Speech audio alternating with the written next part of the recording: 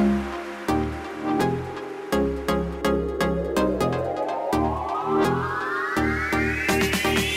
can afford anything, but not everything. Every decision that you make is a trade-off against something else, and that doesn't just apply to your money.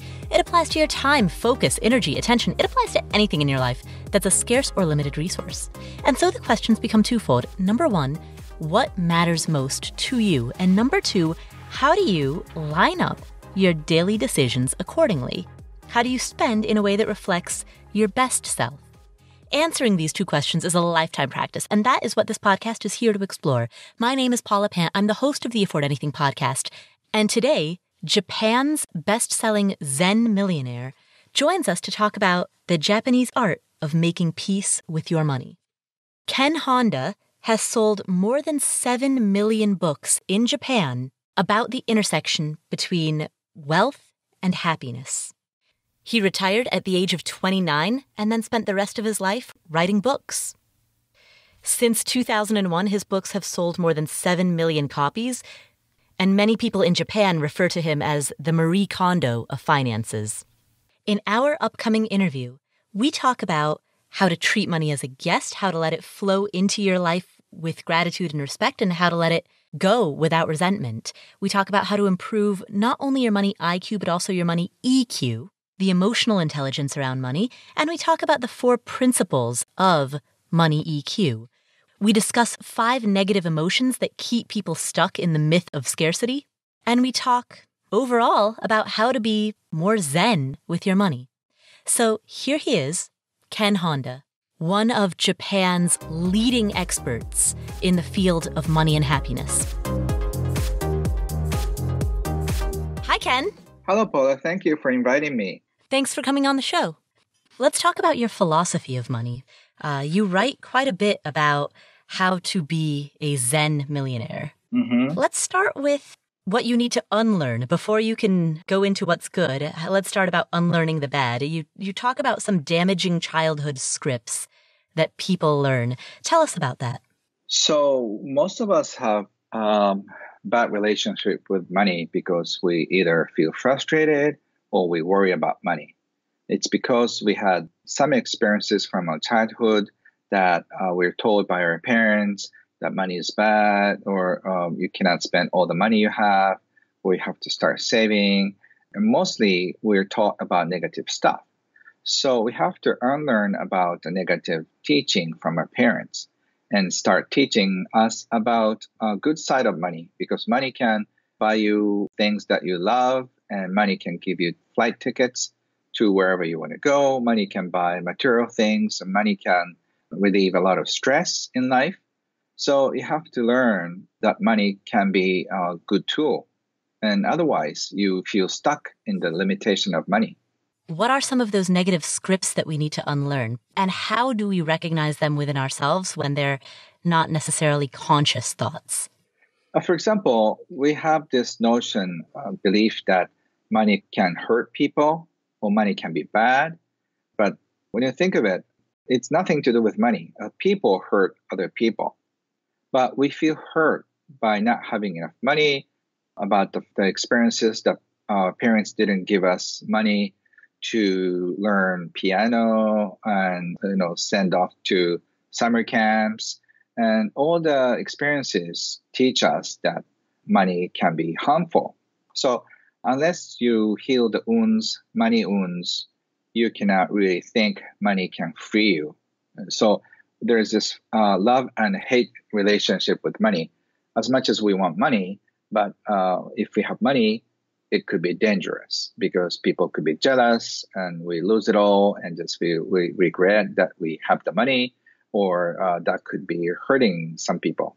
So if you just let go and heal the money pain and all the negative belief about money and just start gaining all the positive belief about money, that money can make you happy. And then that way you have more freedom in life. Mm. If someone recognizes that they hold some of these damaging scripts like money is evil, or I'm a waste of money, or it's a shame we have to think about money so much, those damaging scripts that many people have internalized, how do you unlearn that?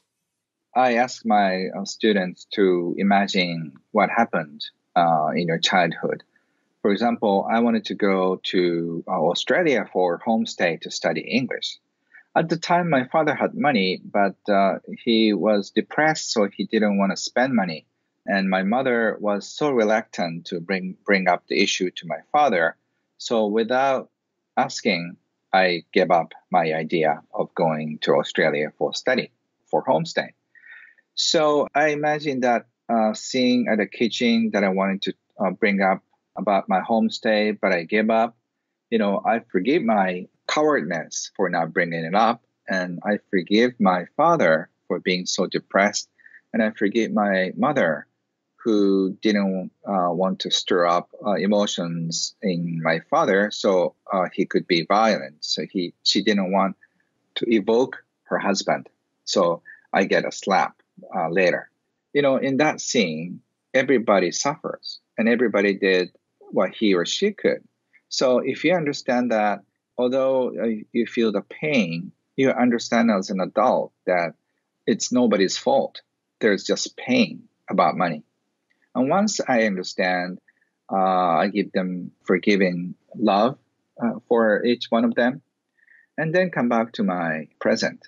Now I didn't have a opportunity to go to Australia, but I now feel love for my parents and for myself too. And it didn't really matter if I went to Australia or not. Now, I speak enough English, so I'm happy. So that way, you heal your money wound in general. If you could do that, it's great. If you can't forgive who's involved, it takes time. But that's at least you can try. So you would recommend thinking back to specific instances in a person's life and then finding peace with that specific instance. Right. You can do so many other things, but you could get so emotional when you remember what happened to you. But, everybody suffers from what happened. And then everybody did his or her best. Your parents didn't want to say they couldn't afford to send you to expensive school. If they had that more money, they would have said yes, but they couldn't. So just imagine the pain that they had to go through because they didn't have money. We understand that now as an adult. So all of us had to go through this scarcity mindset, and also all of us had to suffer about money.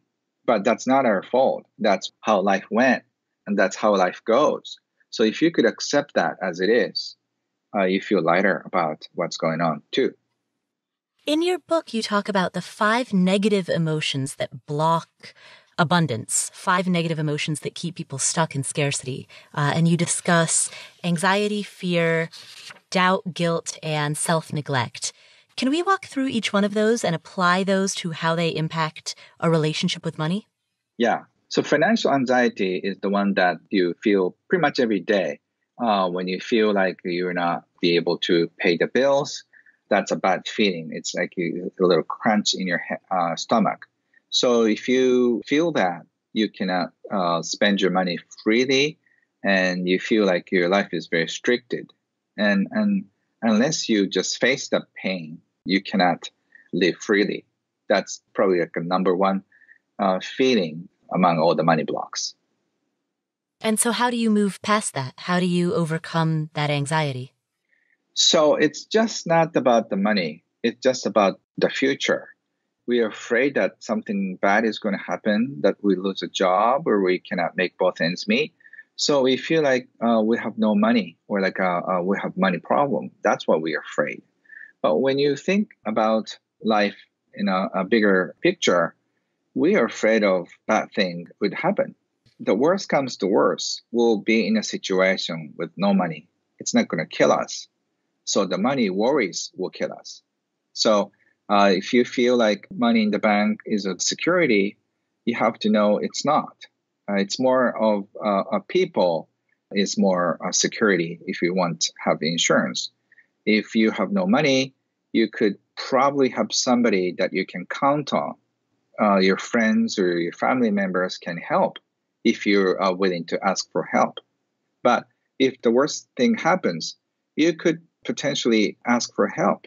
And if you feel like somebody is going to help you, you can relax more. But if you feel like nobody's going to help you, you'll be in a ditch, that's a bad feeling.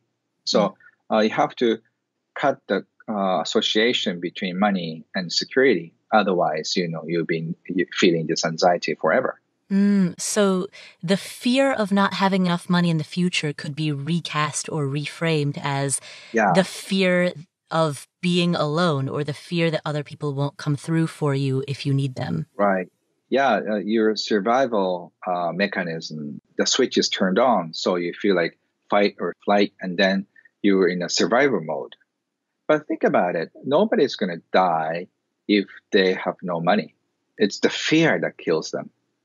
And I met hundreds of people, thousands of people who were once in a situation with no money, but they survived because somebody helped them. So if you are afraid of money, I think you should have many friends. At least, if you have 10 friends to let you stay for free for a week, you can just hold for a while. So if you just start counting how many friends you have who let you stay more than a week, and if you count more than 50 friends, you can last for a year. Right. Yes, that's an exercise that you recommend in your book. Mentally think through, all right, if worse came to worse, if I lost my home, make a list of people who like me enough that they would let me stay at their place for 1 week. Yes. And if you've got 10 people, then that means that you've got 10 weeks of time to figure something out, even if you lose your home. Right. So, what I'm saying is not just having many friends. It's just having the different mentality about money. No money doesn't mean that you should die, but we're so scared of the future with no money, but you shouldn't be scared. All right. So we've talked about financial anxiety, and I think we've also talked about financial fear as well. So let's move to the third negative emotion, which is financial doubts. Right. We doubt that, for example, some people are fanatic about banks. Like, what if banks don't give you money back? So they stuck their money under the mattress. That's extreme. But if you have financial doubts about yourself, the company you're working for, or if you're worried if your clients will stay or not, there are so many financial doubts about what's possible.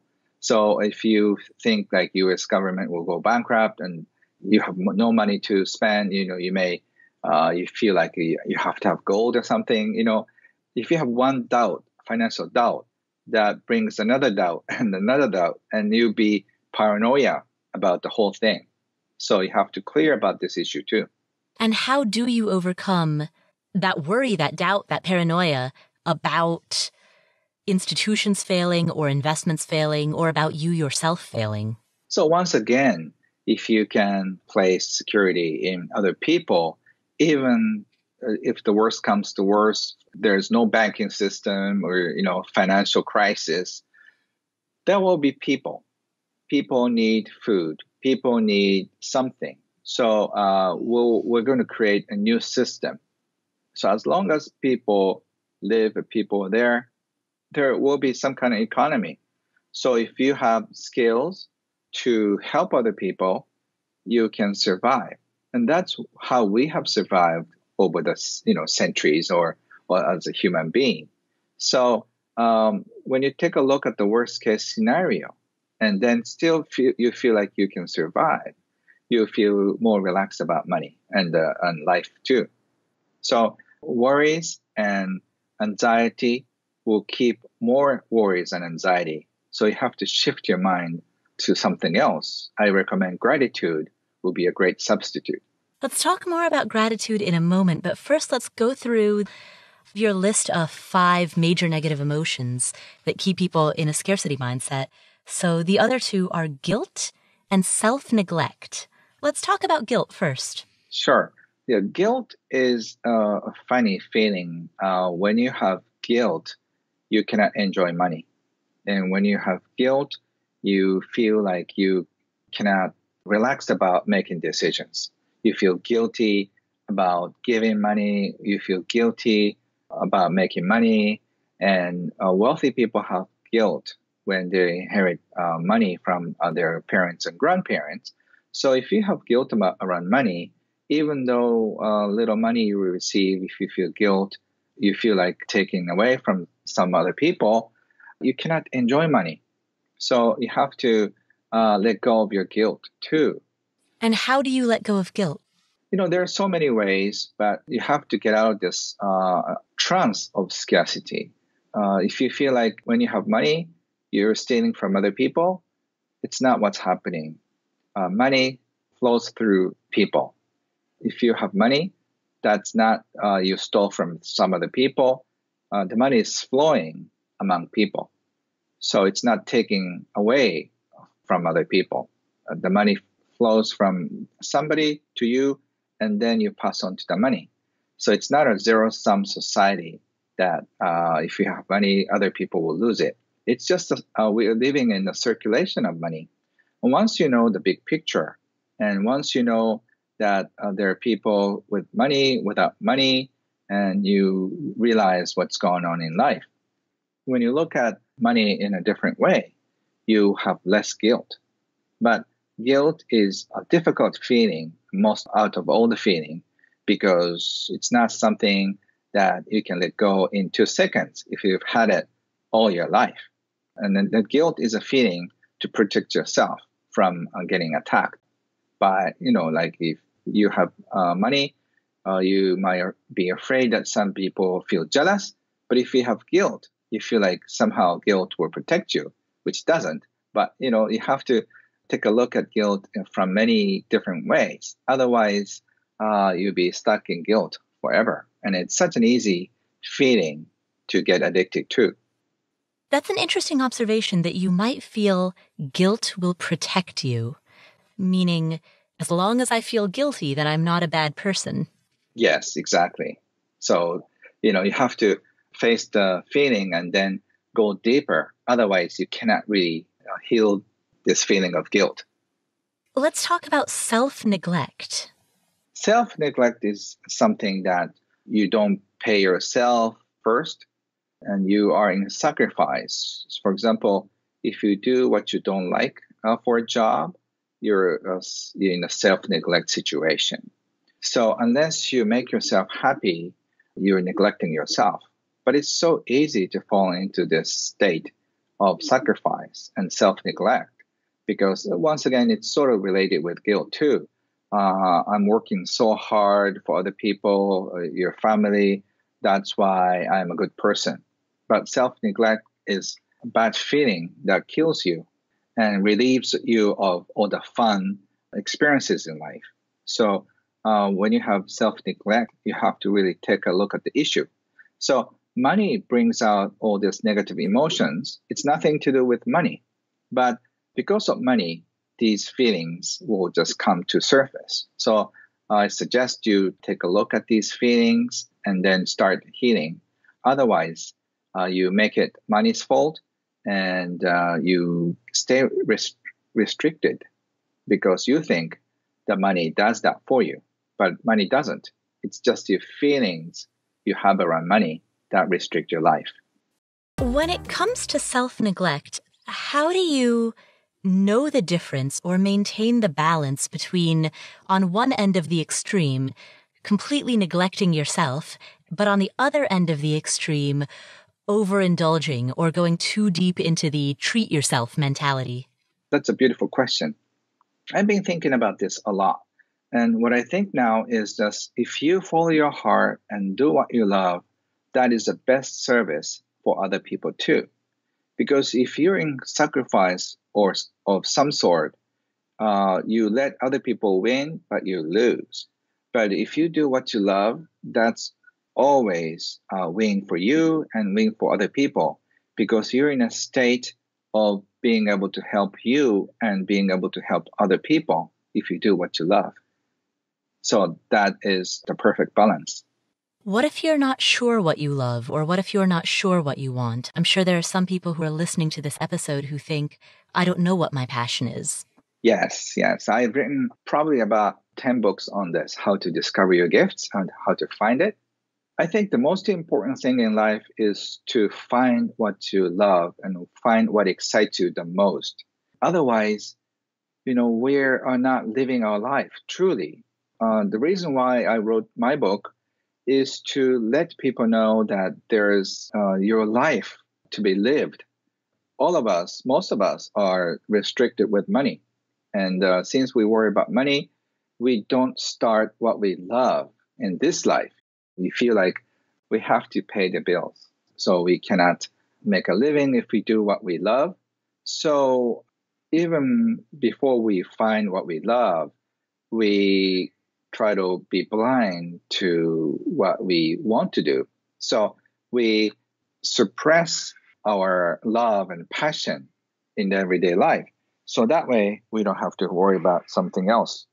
But that's a bad idea because that way we lose passion too. So you've described the importance of discovering your passion and how passion can get muted over time when we let the responsibilities of daily life stifle those passions.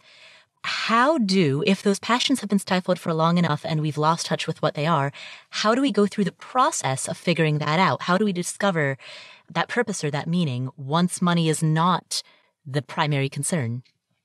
There are at least 100 ways to discover what you want, what you love in your life. For example, when you take a look at your life and the time you spend most or the money you spend most, that's what you love. For example, I used to love reading books. I used to go attend a lecture or seminar, and later it became a career.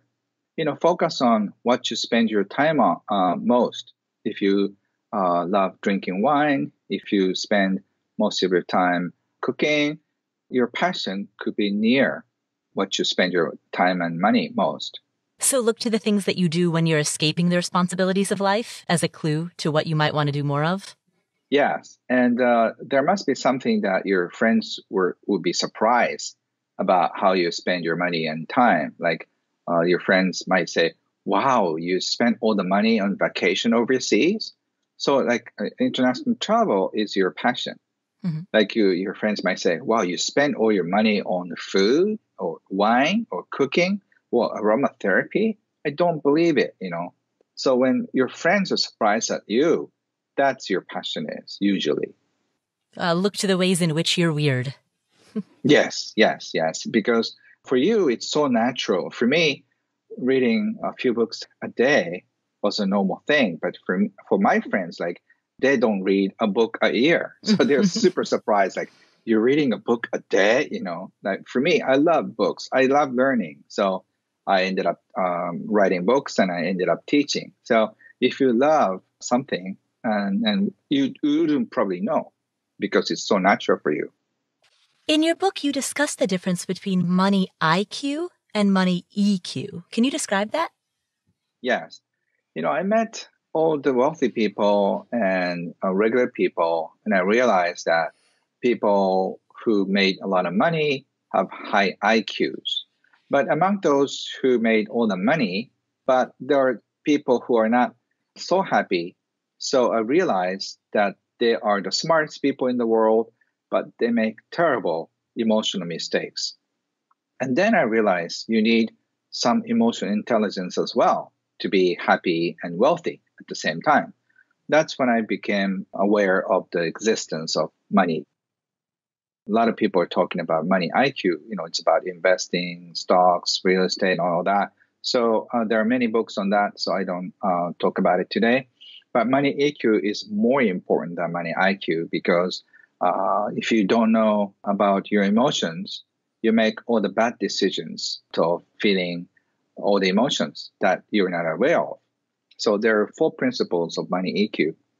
One is to receive well. We're so good at giving people, but we're so bad at receiving, right? Yeah, that's the self-neglect again. Yes, when we receive money, well, that's a good start, but we're so bad at receiving. That's in general. So that's EQ number 1. And let's pause here and let's talk more about that before we move on to the other 3 components of the EQ.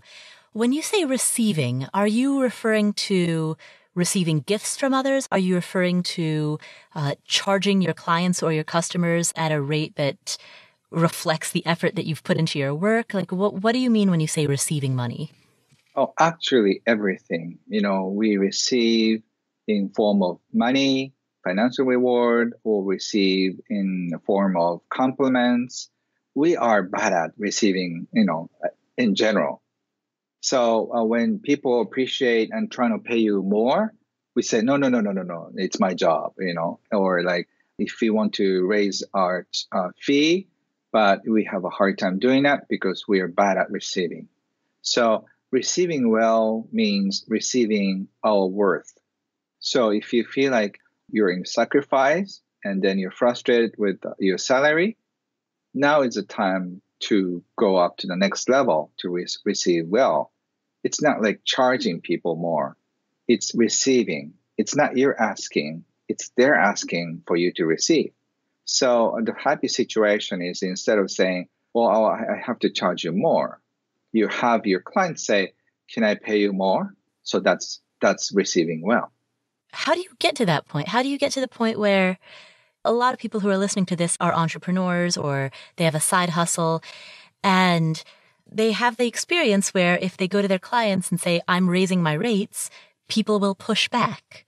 How do you charge what you're worth without encountering resistance? All the resistance is within you. What's interesting is like if you're a coach and if you charge $50 an hour, and if you say you're suddenly charging $100 an hour, all the old clients will be upset. But if a new client comes in and said, I like your session, how much are you charging? You say 100, and they'll say, oh, okay, great. So, it's all about the resistance is in your psyche, not your clients.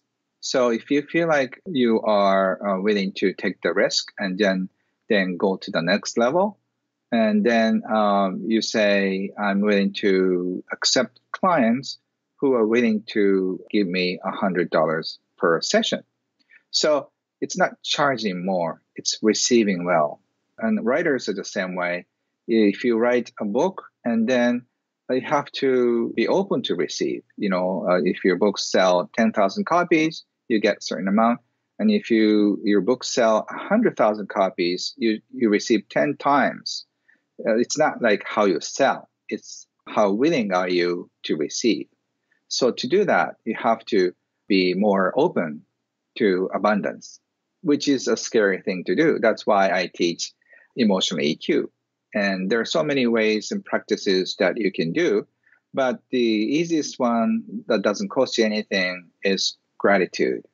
If you are open to gratitude and if you thank people more, you're open to abundance. For example, practicality.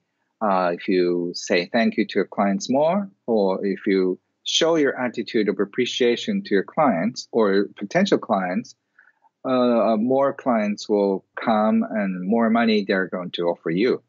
It's interesting, how appreciation and money are connected. So if you appreciate your clients more, in a few months, you get more referrals and more clients offering more money or just bring gifts to you. So try that. All right. So of the 4 principles of developing a strong money EQ, one of them is to be good at receiving. And that's what we've just talked about. What's the second one? Second one is to appreciate money. A lot of us cannot appreciate money because we feel guilty, or we feel like if you enjoy money, suddenly we feel like we become a bad person. But when you appreciate money, that means, wow, I love this money. I love what I can do with this money. What you appreciate appreciates. Clients are the same thing. If you appreciate their business, they want to please you. If there are some potential clients among their friends, they'll refer to you. So if you appreciate money, subconsciously, you attract more because what you appreciate is something that makes you feel good. And a lot of other people around you want to give you more. For example, in the United States, I was at the supermarket and I got a $2 coupon. And I simply smile and enjoy the $2 coupon and said, wow, thank you so much. I got a coupon, because we don't have the system in Japan. Like I was just genuinely very happy. And I just said out loud, like, thank you so much. I got a $2 coupon. And so the person right next to me just gave the coupon for me because, she probably wanted to see me with more smile. Wow, I got another coupon. So the second person gave me the other coupon. So if you show appreciation and gratitude, a lot of people want to see your smiling face. Some of the people who are listening to this podcast, they work in a job that isn't in business or entrepreneurship. They work in a job in which they're not dealing with money as part of their day-to-day job responsibilities. They manage their own money, but they do that quietly at home on their laptop, moving money between accounts, moving money from a checking account into a retirement account, for example. So in those instances, when you're not interacting with others in a way that is money related, how do you outwardly express appreciation and gratitude and apply this principle in your own life? Yeah. So when you see the numbers coming in, you appreciate your money. And also you appreciate the fact that somebody gave you money. It could be your clients, it could be your spouses, it could be your parents, it could be your bosses, in the company. But they could have so many other options. Your clients could go to somebody else. Your company could hire somebody else too. But they chose you to give the money. There are so many reasons that you can appreciate the money coming in. And then you feel like, wow, thank you. I really appreciate that somebody gave me this money so I can pay all the bills and I can just pay all the fun things that I enjoy.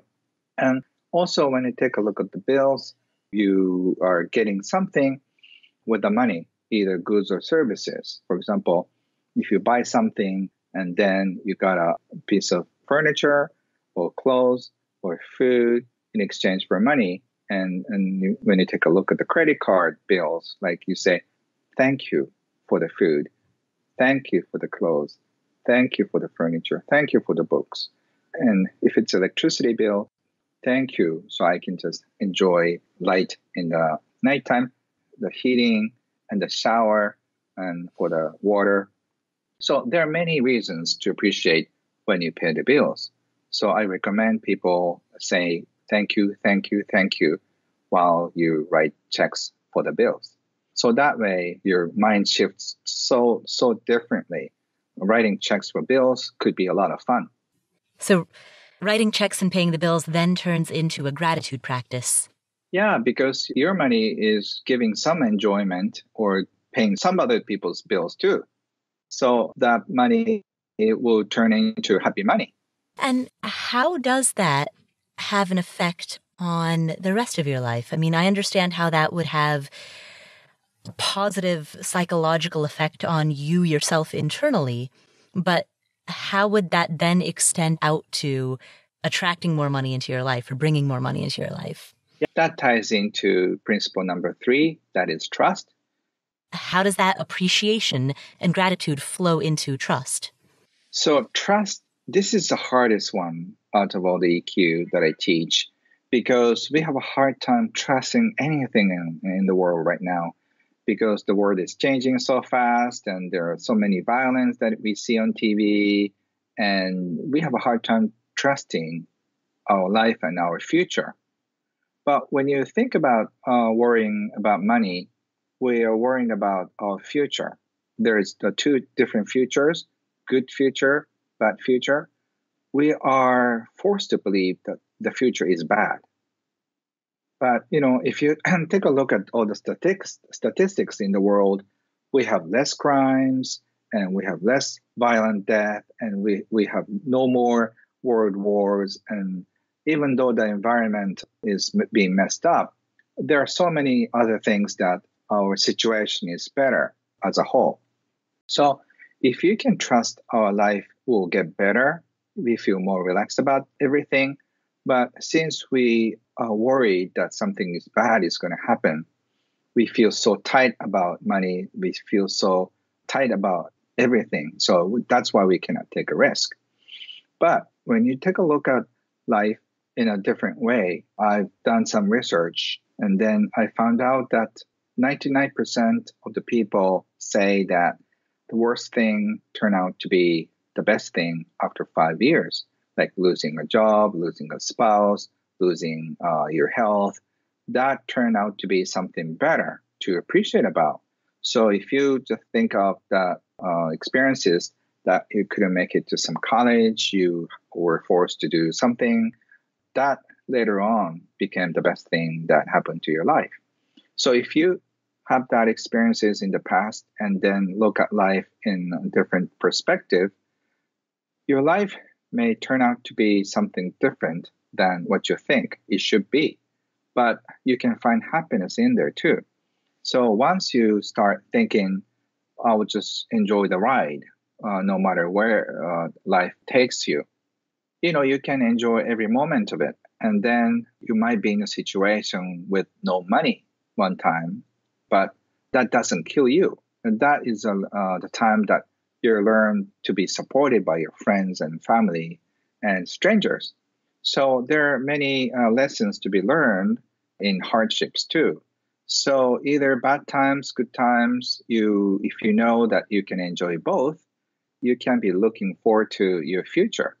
And the reason why I have no worries and anxiety and fear about my future is that if I have some bad experiences, I can get to write a book on that. And then my friends will help me. I have to give my friends some opportunities to help me because I need no help at the moment. So when you think of life that way, you're more excited about more events than staying worried about what bad thing could happen in the future. It's an interesting observation that the more that you trust in the future and the more optimistic you are about the future, the more able you are to take risks as well. Mm-hmm. Yes, because life is a series of many events. And I've interviewed people in their 80s and 90s, and there's nobody who's experienced only positive things in their life, like losing the loved ones, or just you say, I love you to somebody, but he or she doesn't love you back. That happens.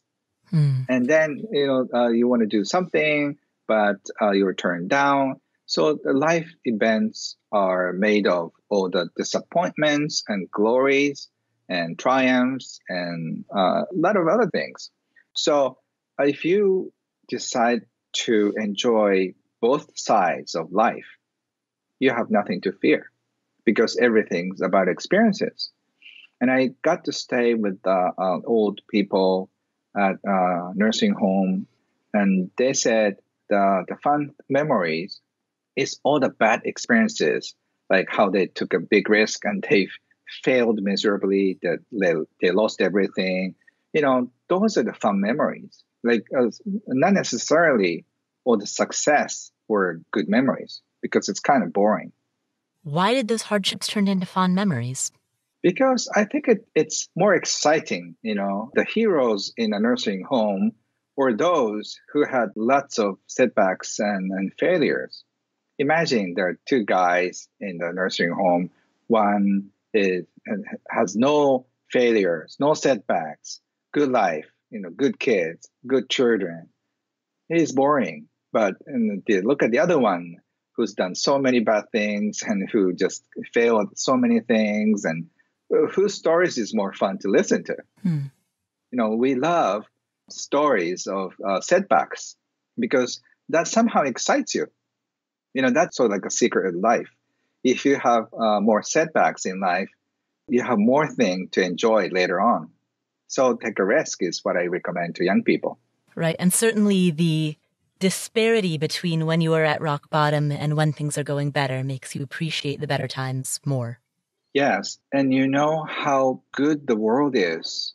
You can appreciate your friends and family members more if you're at the bottom because people are more kind and gentle.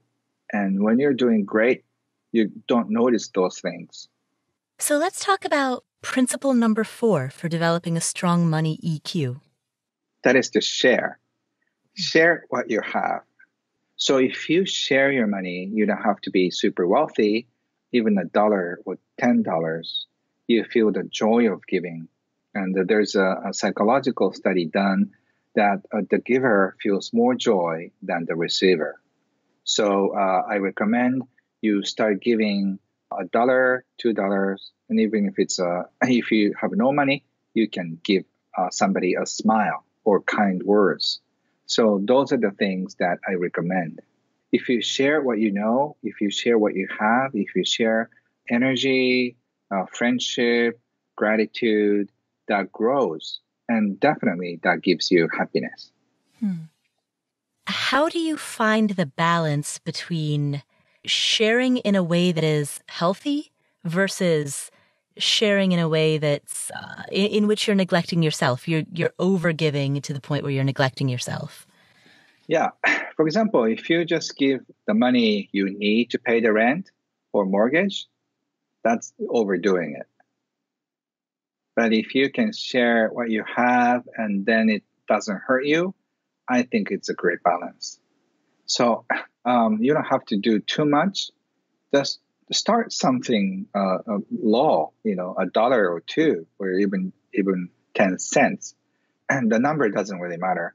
It's just a feeling. So if you feel joy, that's great. If you feel in a little bit of sacrifice, that's not good. So just do as much as you feel like doing it. That gives you joy. One of the concepts that you talk about in your book is the notion of having enough. That feeling when you look at your money and say, you know what? I have enough. Everything from this point forward I can give away. How do you know when you have enough? How do you get to that feeling?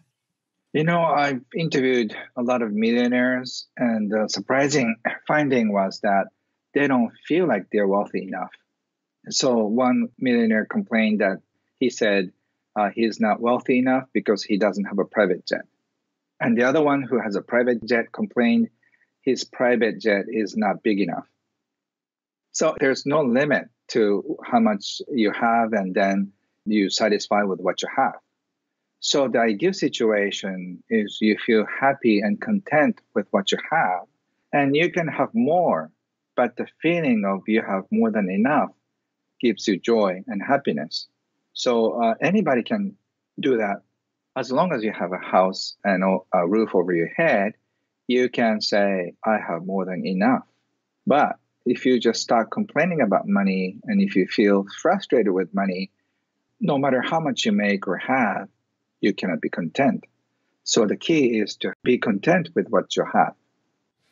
It almost seems like a paradox. If you are content with what you have, then you open yourself up to having more.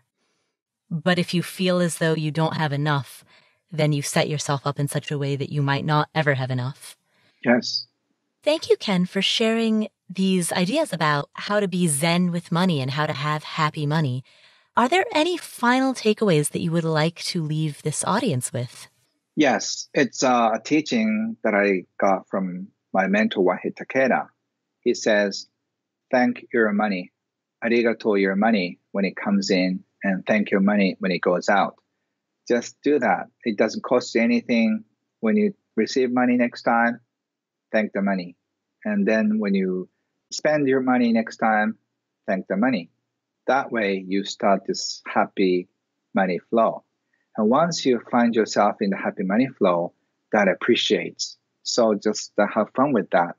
I've taught these principles to hundreds of thousands of people, and I'm hearing incredible results. So have fun with this practice, and it's going to take you to the next level of abundance. And then without knowing, you realize that you forget to worry about money. Have fun. Well, thank you, Ken. Where can people find you if they'd like to know more about you? You can find me at kenhonda.com. My books will be probably out there in Amazon and all the bookstores. And if you are interested in doing a money retreat online, you can just find all the information on my website.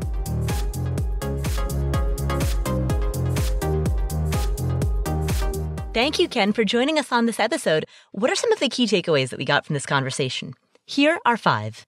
Number 1, Neither blame nor praise money. Money is not the source of either harm or help. People are. Ken makes the point that money doesn't hurt people, people hurt people. And likewise, money doesn't help others, people help others. And if you're struggling, money isn't going to help you. You are going to help yourself. And money might be a tool through which you do that. But ultimately, let's not forget the human behind the story. We have this notion, belief that money can hurt people or money can be bad. But when you think of it, it's nothing to do with money. People hurt other people. And so this takeaway is that money is neither the hero nor the villain of the story.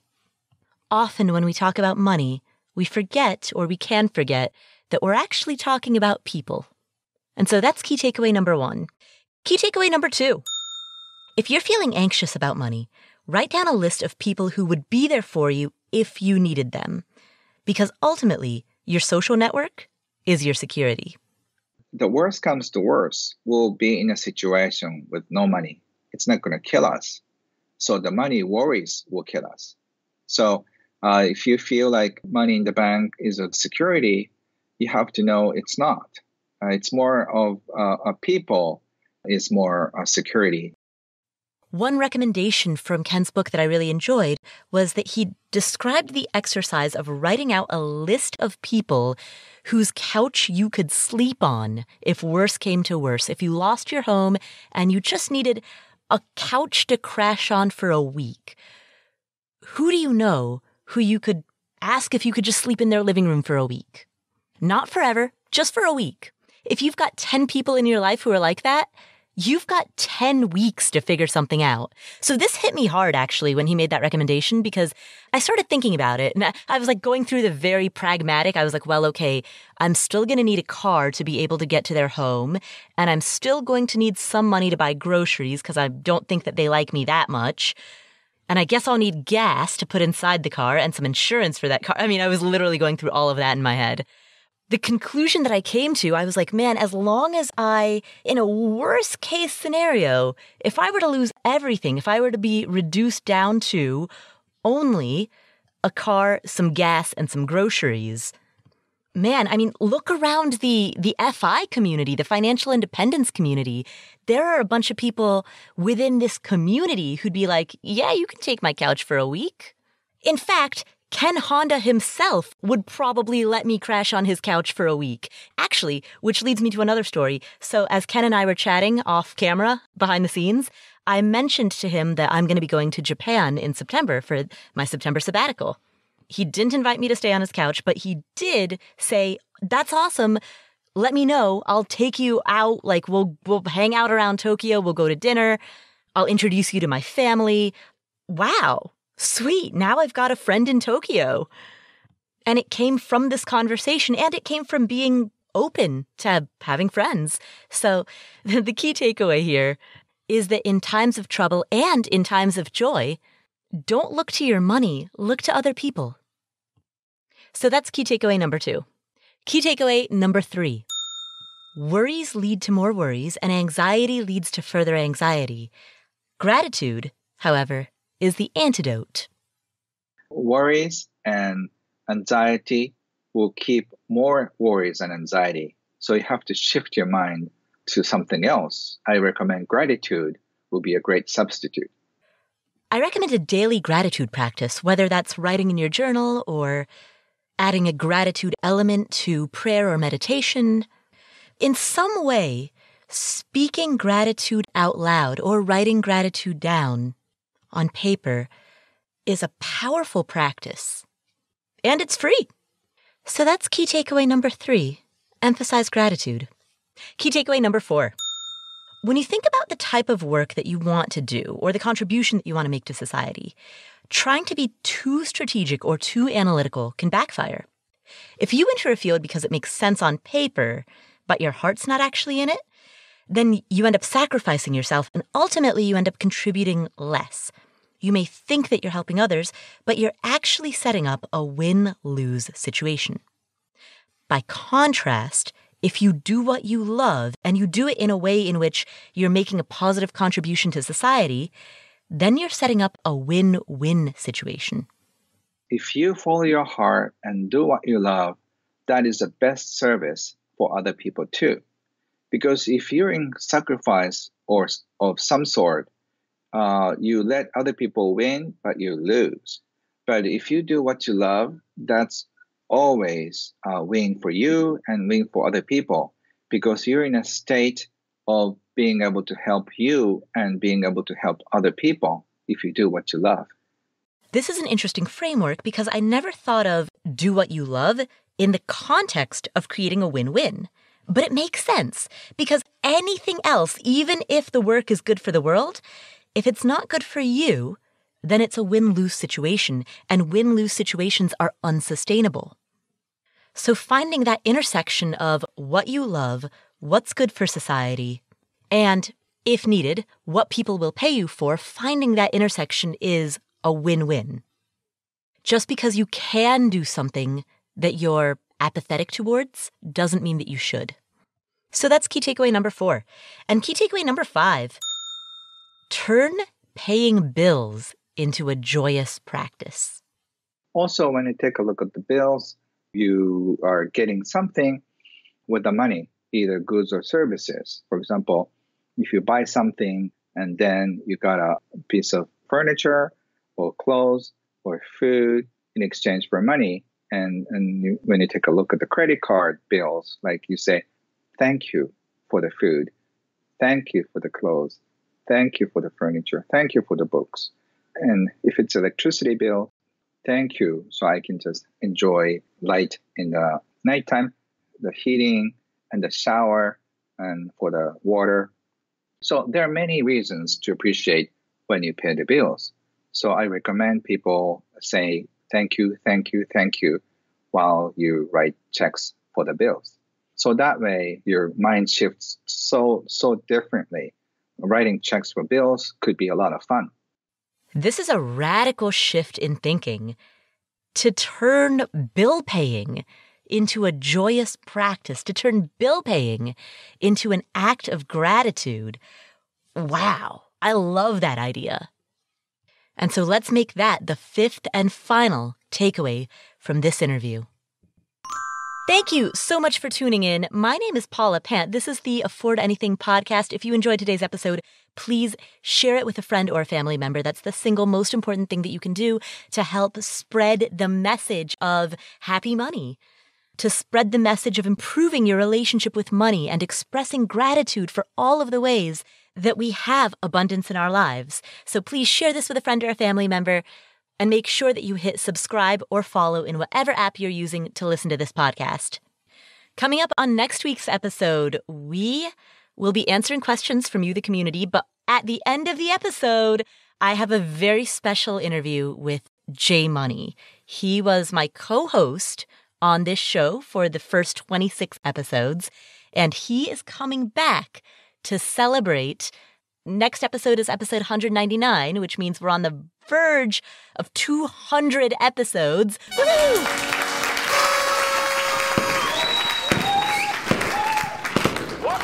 And so, to end the 100s and to lead us into the celebration of episode 200, J Money is going to make a special cameo on next week's episode. So make sure that you hit subscribe or follow in whatever app you're using to listen to this podcast so that you won't miss that special cameo by J Money next week. Thanks again for tuning in. My name is Paula Pant. This is the Afford Anything podcast. I'll catch you next week.